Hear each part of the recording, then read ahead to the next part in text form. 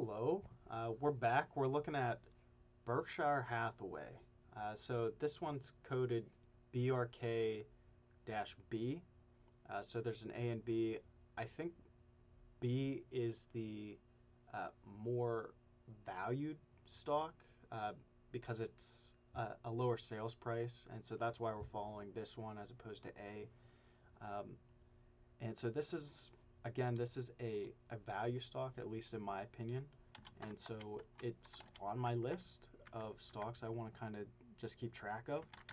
And so we're going to just kind of monitor it for a little while and hopefully add some in as time passes, as we find like good buying opportunities. What we're doing is we're just marking out what seems to be like the low, uh, the potential buy point, sell points. Um, this one so far is already slightly different. I'm treating this one slightly different than others because uh, most of the other companies I've tracked, there's been a extreme low down here in 2020, and then more recently, like in the third, fourth quarter of 22, a lot of the stocks that I've been following, they have another extreme low where it's either very close to their March 20 low, or it's lower than that, or it's very close, and oftentimes it might even be lower. But there have been a couple, and as far as I know, I'm treating them very similar.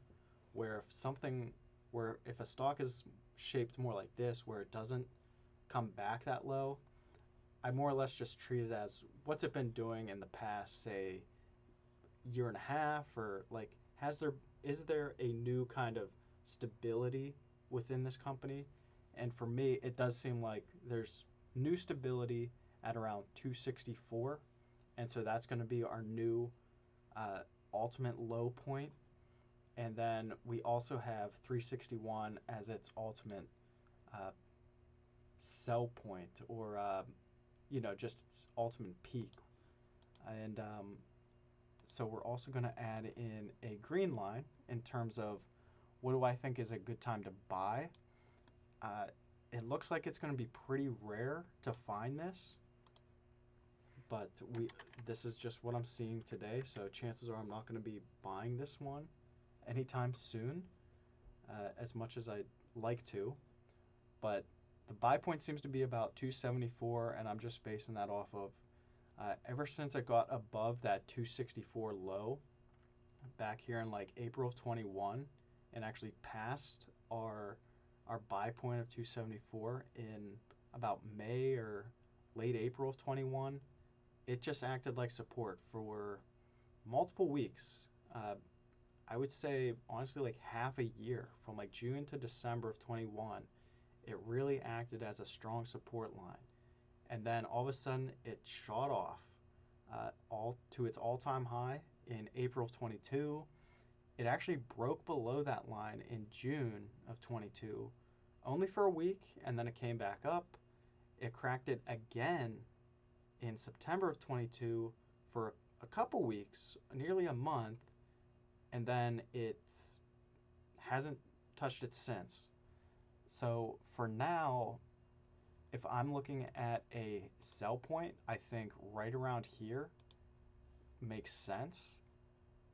Uh, and the reason I say that is because uh, it acted as a resistance line for roughly uh, two about 2 months. It acted as a resistance line back in early 22. It didn't want to go above that mark. It did, but then came crashing back down, and then it danced around that line for another couple weeks. It did finally pop, and then it came crashing down, acted again as resistance, and then I don't know, must have had bad earnings in the second quarter because it came crashing down. And then more recently, in about November through, we'll say, January.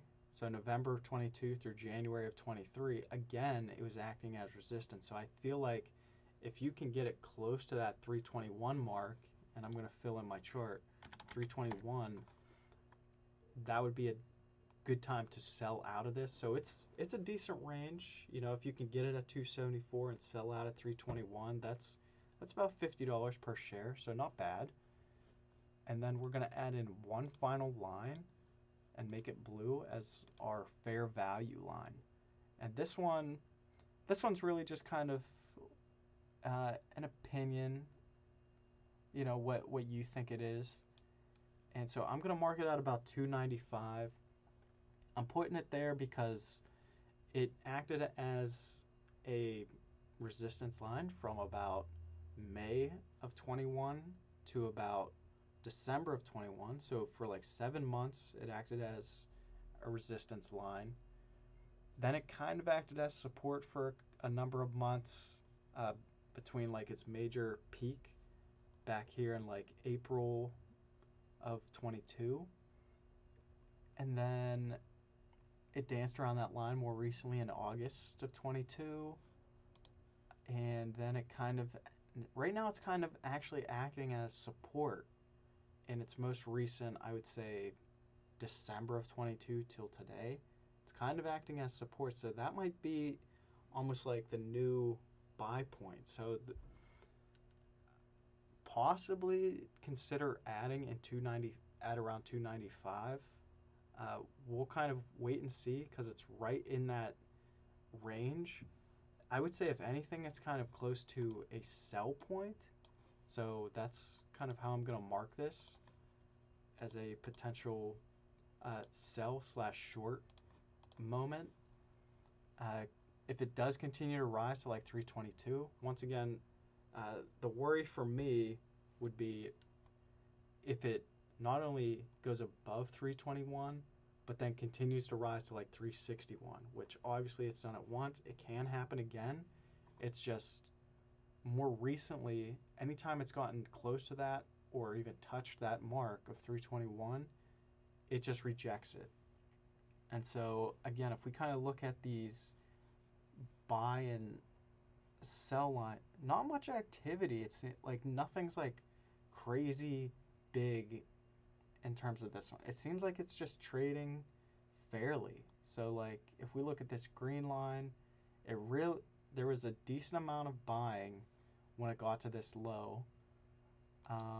If we look at a decent sell point happened here, and right now it clearly thinks that right now is pretty fair. So you maybe we actually need to kind of change our thinking about this one and consider 295 the buy point. I'm still going to keep in 274 because I feel like that is like a great time to buy for this stock. But I think how I'm going to write it out is if we can get this one at 295 or lower, that is the time to buy, and 321 seems to be the time to sell. So by all means, share your opinion in the comments. Let me know what you think is a good buy point, sell point, and you know, if you just have news about this stock coming up or recent events, share that too. And we'll just kind of work on this together. So please like, subscribe, and I'll see you guys in the next one. Bye.